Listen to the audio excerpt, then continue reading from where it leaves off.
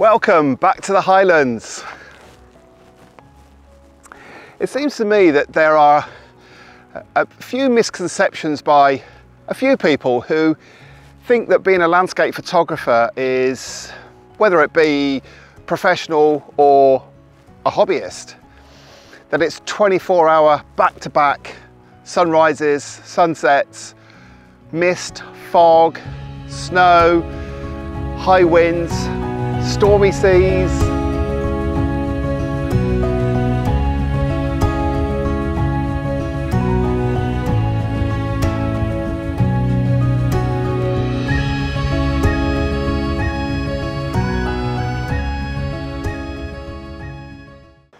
The reality, you'll be pleased to know, is completely different.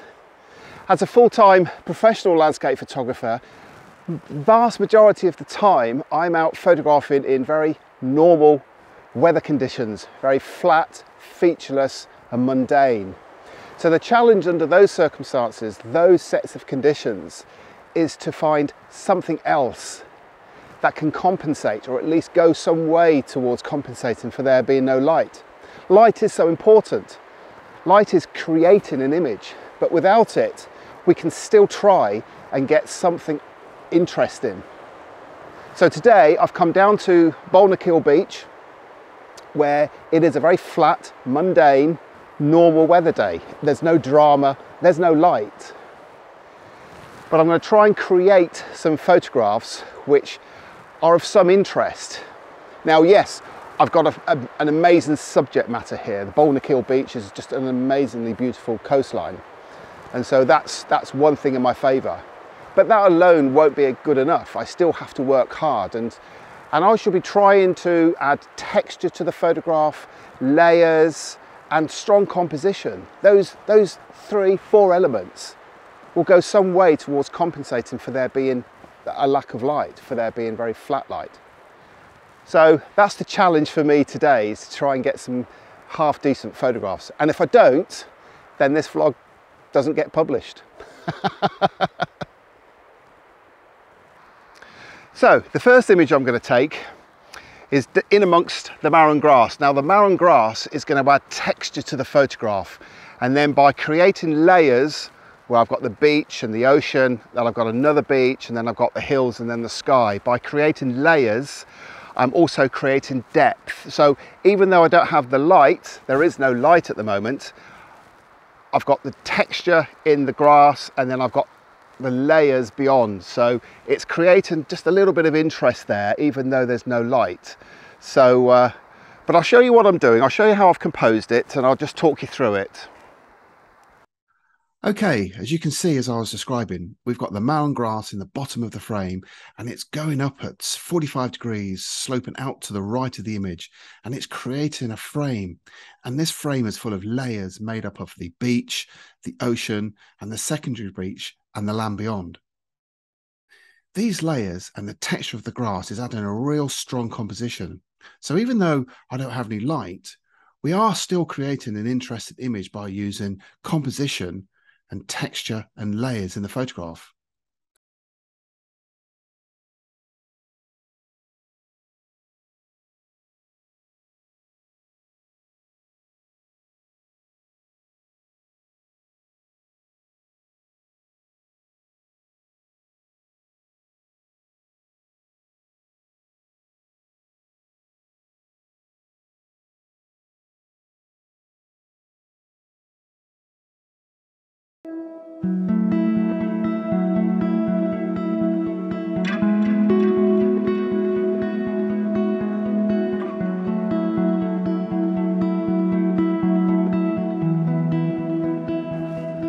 So I've walked to the far end of the first beach here at Balnakiel.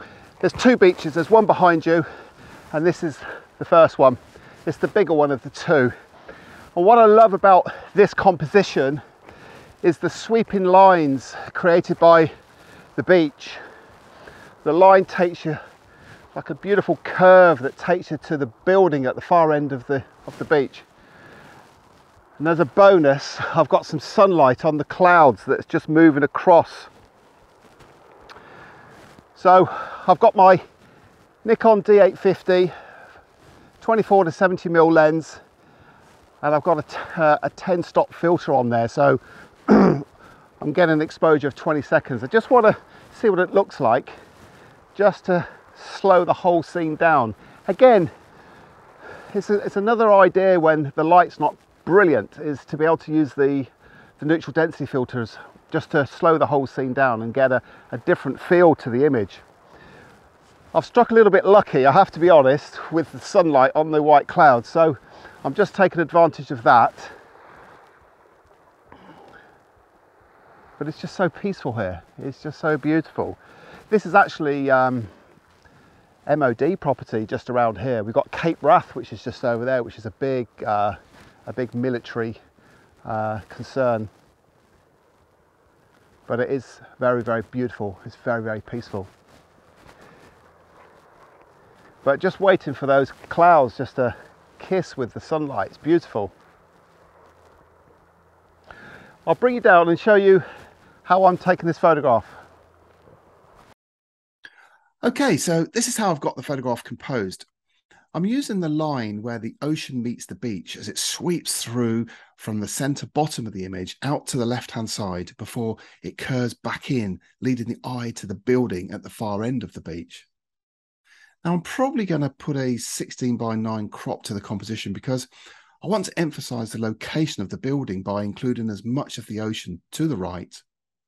I think this is going to allow the photograph to breathe. But as you can see, I've got a bit lucky with the clouds in the distance rolling in and catching the low sunlight. The sun is coming in from 90 degrees to my left and it's just catching the clouds and the hills behind, which is all adding interest to the scene. But as you can see, there's no massive drama going on in this photograph. There's no dramatic weather conditions. It's quite peaceful. It's quite melancholic, actually. It's quite nice. But I think with the previous image I showed you, we had textures and layers adding depth and interest to the photograph. Whereas with this one, I'm emphasizing the line to the building, which is, to my mind, the central character of the photograph.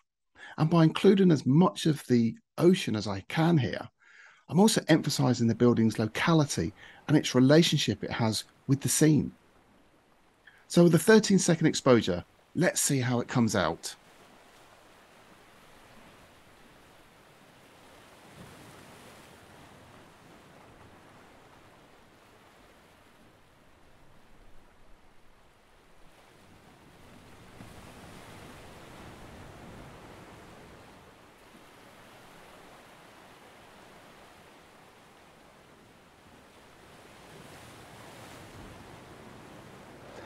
Okay, so I'm trying something a little bit different now. I've lowered the tripod just to get a different perspective on a similar type of composition.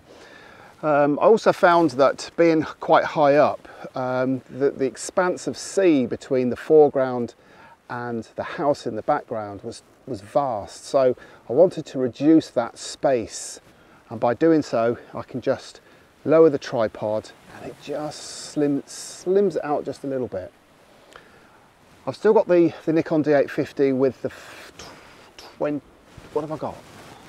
24 to 70mm lens on, and I'm shooting at f11, and I've put the big stopper on, the 10-stop case magnetic filter on the front of the lens, and that's given me an exposure of 30 seconds. It's just calming the whole situation down.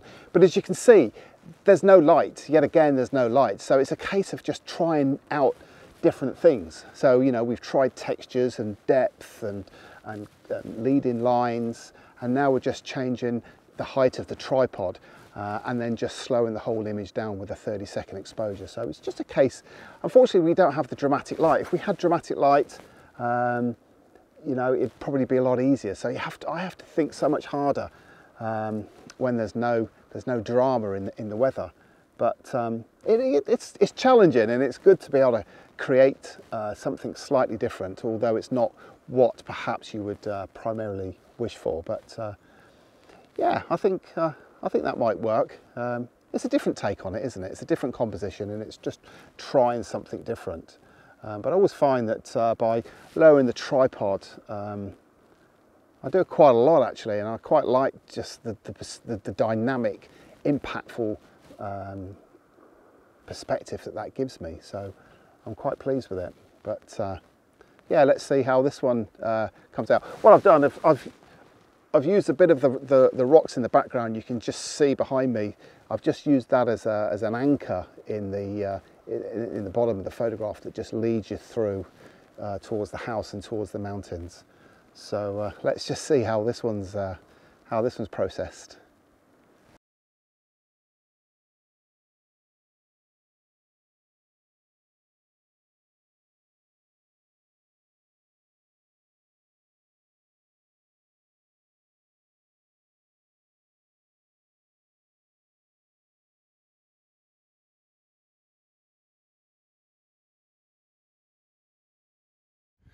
What I love about Balnakiel is it's got two beaches, two fantastic beaches, absolutely beautiful. And it never gets very busy here because just up the road is Durness. And Durness is such a popular place and rightly so, it's a beautiful beach. But this, in my opinion, is a much, much better location. Maybe because I'm looking at it through the eyes of a camera, I don't know. But it never gets busy. So what we're doing, we've been to the first beach, so I'm going to walk, well, I'm walking towards the second beach. It's uphill, as you can hear. But this beach is, because it's a little bit further away from the car park, it's a little bit quieter than the first one, because I don't know about you, but I found that first one too busy for my liking. So let's go to a quieter one. It's a completely different beach. It's the same, obviously it's the same sand and the same ocean, but it's a different type of feel to it. So let's get up there and see what it's like.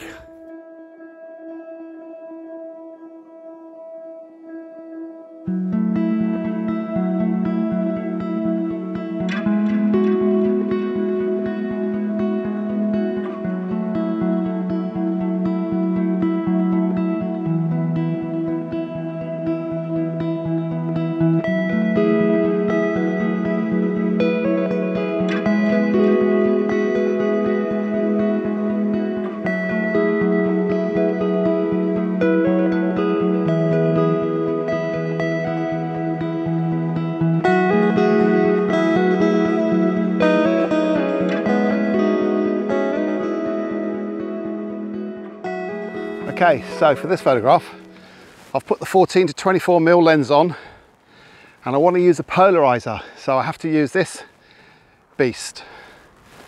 And it's got to be securely fastened absolutely 100% here, because if it drops, it goes over the edge and down below. So absolutely critical that this is tightened.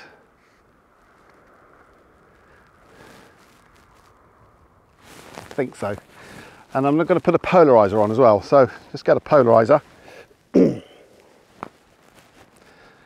Now it's a magnetic one, so I'm placing all my trust in the Case magnetic polarizing filter. It should be okay. That seems okay to me. Right, the reason I've got the 14 to 24mm lens on is because there's some rocks down here in the foreground which I want to include in a vertical shot looking out to sea. And I need to go quite close to the cliff's edge, so everything has to be double checked. Fingers crossed. I'm going in.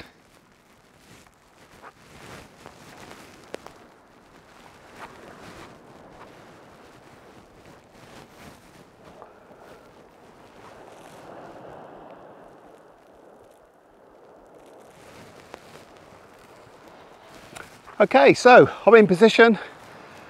I've found the composition that I want. I'm perched perilously on the edge of this cliff.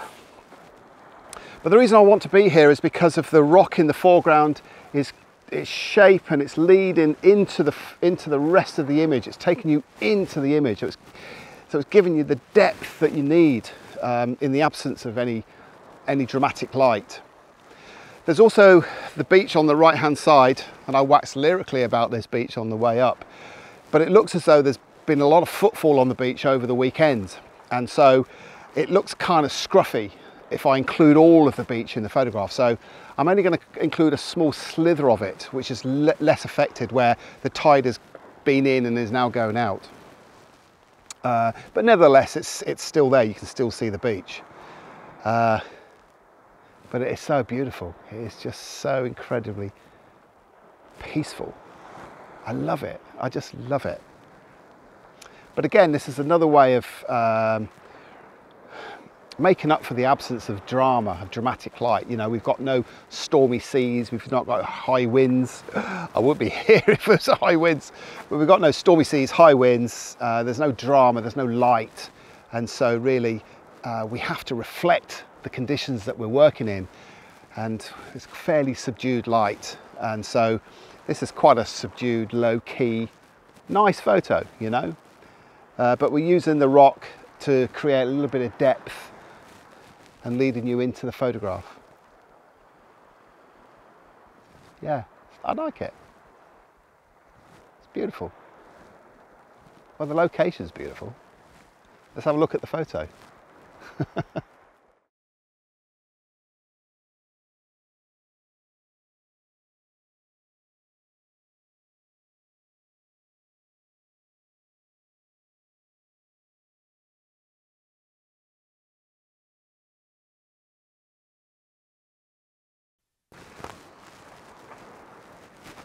Well, that's it. That's the end of my brief visit to the amazingly beautiful, gorgeous Balnakiel beach. And I wanted to come here today particularly because the forecast was very flat. It was going to be a featureless, normal day. And I really wanted to sort of dispel these myths that landscape photographers exist in this amazing bubble of sunrises and sunsets and stormy weather and snow and drama. Most of the time it's like this. Most of the time it's just normal. It's just flat and mundane. But it's great fun in being able to create different imagery. It's it's easier to photograph scenes when they are full of drama, because you can react and the adrenaline's rushing and it's a fantastic experience. But most of the time it's like this. Most of the time it is fairly normal, and that's an opportunity to be creative, to look at textures and look at composition and depth in your images and leading lines, changing the height of your tripod. These are all fantastic challenges, and I hope you've enjoyed it. And if you have, please subscribe to this new channel of mine, which is dedicated entirely to the photographing of the Scottish Highlands, the Northern Highlands in particular. And I'd love it if you were able to join me on my journey.